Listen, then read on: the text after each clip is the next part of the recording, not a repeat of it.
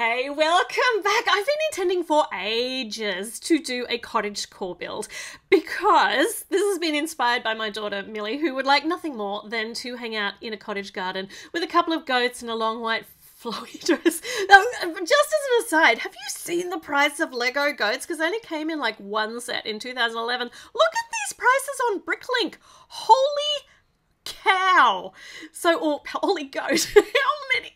Wow. All right. So obviously I can't afford any goats for any cottagecore style build that I might do. So this is dreams versus reality. Oh, and speaking of dreams versus reality, with real estate being the price that it is, I don't think my daughter's ever going to be able to afford a house and move out. So we're going to concentrate on a room. Going to dedicate one room to Millie. This is my version of Millie as a mini doll. And we're going to fill it full of plants because her actual room is filled with plants. And of course, our cat, Willow, who views Millie as her absolute best human, so just to spite the rest of us.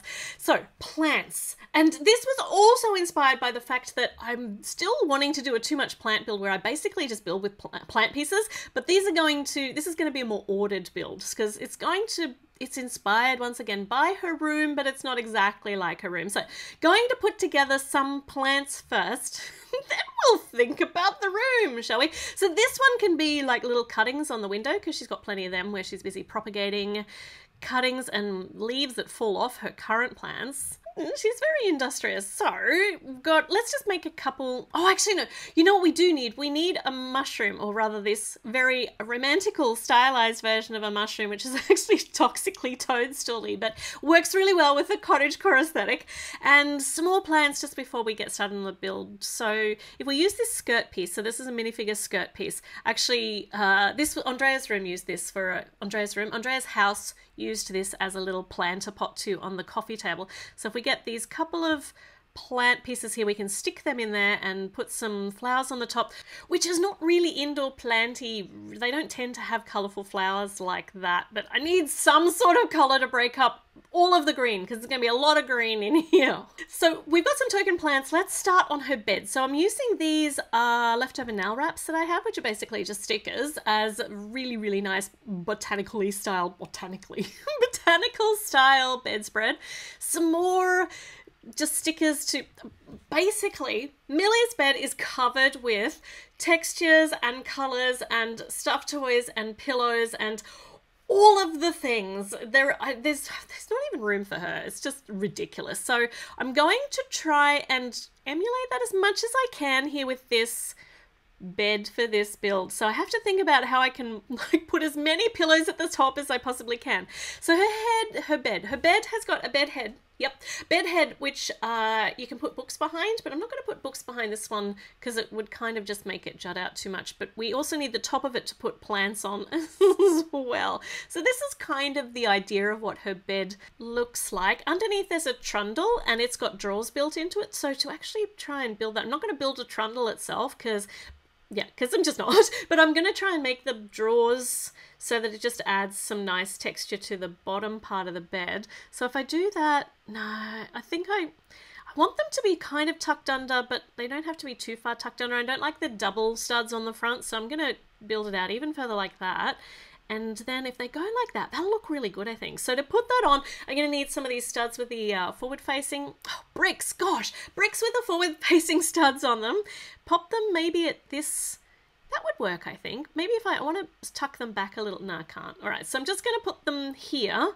And that's basically what we need. And on the end, it's just got a little white baseboard. So if we use this, then I can just use some of those bricks once again with the outward-facing studs and attach this to that.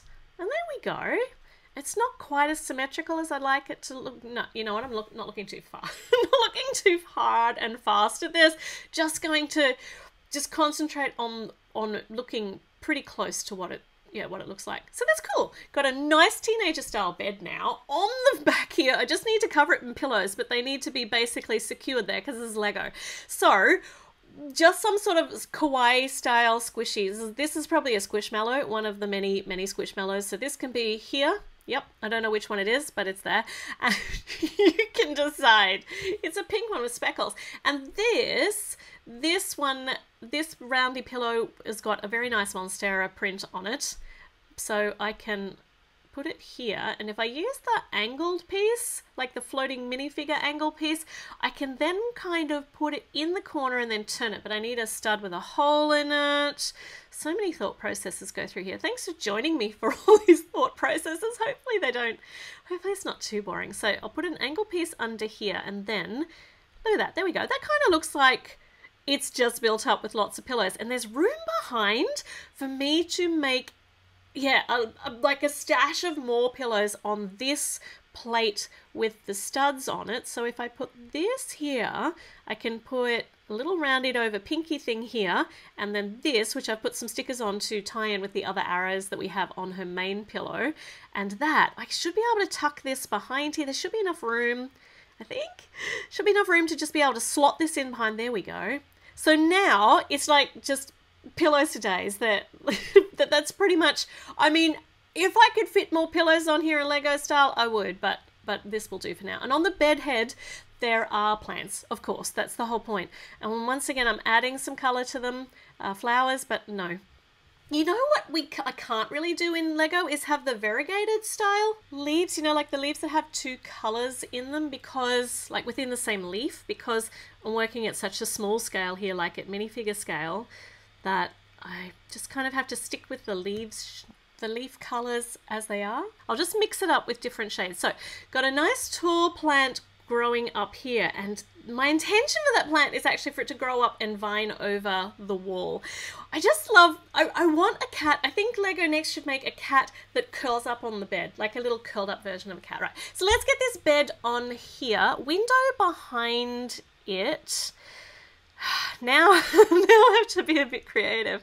I mean, all of this is creative. So gonna have grey masonry brickwork wall, but I want the window to actually be nice and big to let lots of light in for the plants, filtered light.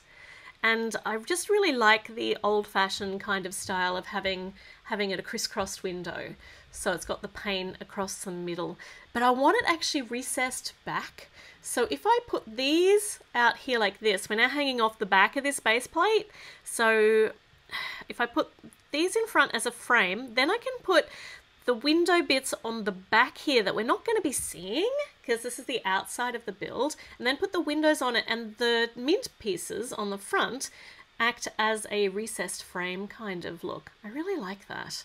So I've got a stud sitting on the windowsill there to put our cuttings on in a moment. So let's just see if I can get the top to look the way I want it to be. I don't have a long enough mint brick piece, so we're just going to have to kind of make them dangle there in the air until we attach them together with some tiles on the top. I mean, that's now secure. And I need a little stud over here, and I'll show you why in a minute. So that looks not quite balanced from the bottom to the top, but I don't care, I like it. So put the bed in front of it, that's very cute. Put her cuttings on the window. That. All right, so this plant that's going up needs to go up and over the top of the window frame like a climber. So going to use these green coral pieces that came in the House at Pooh Corner set. And yeah, if I attach them, you can actually stick two of these together. So if I grab another one, I can slot them into each other, and that should make, I mean, it should be convincing enough. If we had enough extra leafy foliage on the top, it won't just look like, it just kind of looks like a nice substantial branchy structure. And if I put some more little greeny bits on here, it's probably overkill, but I don't care. Look, it's really, really, really, really foliagey. That's what you want, lots and lots of leaves. Leaves. Okay, and this will just be the curly end of the vine for now. Okay, so I need, oh, hold on. I wanted that to, I think I need to move the, not the bed back, I need to move the window one stud in the other direction. So let's pull all this off, move it over one more. Yeah, that's where it's supposed to be. So there we go. That way these will connect up. So let's get some more wall in here. Some of the masonry brick pieces, which are really nice, but I've never used them before because it's not really an aesthetic that I like, but Millie really likes this. So and I think it will make it look really quite homey and nice. Okay, now I want to keep just making this green go up a bit, so that it's now going to go up the wall, and that kind of looks as though it now ties into the vine that's going along the top of the window. There's a spot here where we can put a light, a plant light, and this blue will also match in nicely with that blue pillow on her bed. I mean, we're going to end up with quite a bit of colour in here simply because her bed's covered in colour. We can match these up with little feature pieces around the room as well. So it's not just going to be a surfeit of green. Okay, more brickwork over here, but I want to put a mirror on it. And I've seen these like really cottagecore mirrors with the with like autumnal kind of foliage going around them. So I can't really do the viney kind of look. I tried, but this was the best I could do. So I'm going to use blue and purple, like flowers and leaves, just to mix it up a little bit, just to break up all that green. So to get this on the wall, we're going to use one of these pieces with the 2x2 forward-facing studs, and if I put this on, I can attach both. Look at that. So now I just have to get it the right height so it's going to fit in next to the bed. Probably gonna be too tall for a mini doll to look into, but I'm just gonna ignore that. It's here for the aesthetic alone. It's my word of the day, aesthetic. And let's put a hinge here for future purposes, because we are going to expand upon this. So let's get this at the right height. So let's put in, we'll mix up our masonry bricks with some nice smooth ones. If I was planning this out better, I'd have these walls all interconnected so that they're not just straight up columns of 2x1 bricks, but we'll secure it at the top. So let's see, I think I need to move these up. Yeah, okay, so I need to attach the wreath on the bottom bits of the studs and the mirror on the top bit. That way now we're at a very nice height. Okay, so like I said, let's secure these, just this bit of wall now with a nice smooth grey tile, and this is basically going to be our wall height, but the window height's going to be bigger. It's just a diorama facade kind of thing. So another plant, let's put a silver base on it, and I'm just trying to mix up all the different kind of pots and textures that we can have. This one's tucked in right next to her bed. Just want a curled up kitty to put on that bed so much, especially as Willow spends a lot of time curled up. All right, over here, a desk and more plants. What else? Is there any room for a bookcase in here? I don't know. Now, Millie has a feature wall of dusky rose, like the colour on it is dusky rose, and we've got no colour like that in Lego at all. So we're going with a nice hot magenta pink as her feature wall behind her desk, which I think goes really nicely. It's not quite as subtle and subdued as her actual wall though. So desk time. Definitely important to have a desk for study purposes and for crafting and building Lego, because that's also important. So nice tan desk, got some studs on the side to attach some stuff. 4 legs. Well, for the actual 4 legs, we're going to use holy studs, so studs with holes in them, and just stick some sticks in them. Goodness me, all these words that mean the same thing, though different things, and they're spelt the same way. So this is her desk, and then, I mean, at the moment that's not going to attach to the floor, but I'll worry about that in a moment. There's a nice easy fix for that. So putting some more plants yet again on her desktop, but she still needs to have room for a laptop, so that she can do some actual schoolwork. That would be handy, instead of just fussing with all these plants. And there's bookcases and shelves above the desk, so we'll build them into the wall. So let's get this into the corner just by popping in just another one of those holy studs there on the ground. We only need one. I mean, you could, for symmetry, you could put one under each leg, but you don't need to. I just like how they sit on top of the studs like this now, with just one holding it in place. Now, I would just want the shelving to be maybe just 1 plate higher. Yeah, and of course the shelves have to be wide enough to hold more plants. So we're just gonna make sure we have enough shelving here. I like this triangle-y piece to go on the top shelf, because that just makes it look a little bit less bulky. I keep knocking off my vine. All right, more plants. Let's do this. So up here, I'll need to pull that out a bit, otherwise that won't go on the stud. Going to put this nice sandy green plant and a stack of books. We're going to have to just put books everywhere, I think, because I don't know whether I'm going to have room for a dedicated bookcase. So putting this plant over here and this stack of books here. Just angling them so they look really cute from the front angle. And then on the next shelf up, more plants. by putting them up this high, you run the risk of forgetting about them or not watering them as often. So maybe this is a good place for mushrooms to grow.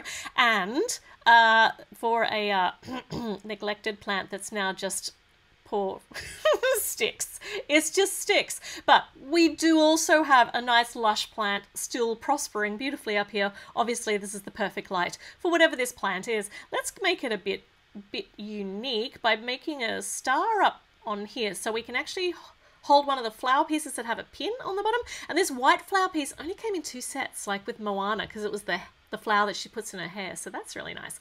Okay, this space behind the desk, I have a plan for it. Let's backfill it with some wool, but I am going to need some inward facing studs. In this instance, they're inward facing. They're going to be facing into the room. So now we've got some wool, and on that, let's do a wall-mounted tree fern, though I don't know that this is going to be like any tree fern that actually exists in nature. I mean, this part would be okay, but now I want to add some of these green grape pieces just as a different texture, because we just got so samey with all the leaf textures. And if you actually poke the grapes, hold on, I have to do this in separate. If you poke them gently in between the 2 grape bits, they hold ish. Like, it's not a proper connection, but they will hold enough that if you don't bump it too hard, they make a really cool effect. So look at that. I mean, they're holding enough for now until I bump them. Speaking of bumping them, let's make a really precarious desk chair as well, because the reason, well, you'll find out why this is precarious. So I want to make this as minimalist as possible, but so that it still looks like a turny desk chair. What do you call those things? I don't know. A desk chair. It's a desk chair. But the bit that makes it precarious is the fact that I need to figure out where I need to put this for the back. I just keep knocking it off. It's not the most substantial of builds. And I want to angle that back like it's tipped back, the backrest bit. So it's kind of only holding on half with the claw piece. But it looks so good like that. It doesn't have to be like properly connected. It's just kind of ish connected. That's cool. I'm cool with ish connections. So now we've got our desk chair, got a very, very precariously balanced plan on the wall.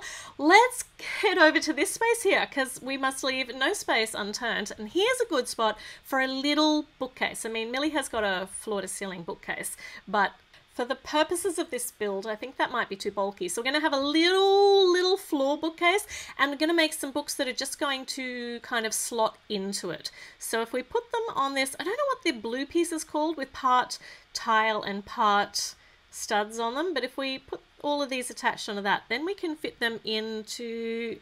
No, that worked before when I tried it before. It's because I've got it around the wrong way. So they have to attach down where the studs are. Now that'll fit nicely. And that's really actually very snug. And it's not going to fall out. Look at that. It's not going to fall out unless you jiggle that quite a lot. All right. On the desktop there, or sorry, on the bookcase top, Millie's favourite Lego set of all time, pride of place, is the Everyone is Awesome set. So this is my teeny tiny microform version of the Everyone is Awesome set. Look, those rainbows are so perfect. Good. All right, we're going to be able to fit that with a wall on the back, aren't we? I think so. Okay, speaking of wall, let's build it up. And we need to think about putting more plants now on this wall. How are we going to do that? So maybe another viney kind of one. I don't know where it's actually going to be coming from, like where the pot for my vine plant here is. It's just a bit of suspended vine plant. So green ice cream cone, upside down with a bit of tendril coming out of the bottom, and then we can put an upside down leaf bit on the top, and then we need a motivational poster, which is 100% true. Good things really do take time. So there's a perfect spot here for a poster on the wall. And another bit of green on the wall top. And I reckon, and I don't think I can fit anything else in this part of the build. We do have 2 hinge pieces though, to be able to expand on this and to be able to, well, we'll find out. So, you know you love it when I do this so much. So this is Millie's plant bedroom so far. We've still got more plants that need to fit in here. So we're going to make space for them. And we're going to put in more plants. So many more plants. And I will get that part of the build ready for you very soon. So chuck me a comment. Let me know what you think of the build so far. And yeah, I'll be back with the rest of this really soon. So don't shout at me too loudly. See you soon. Bye.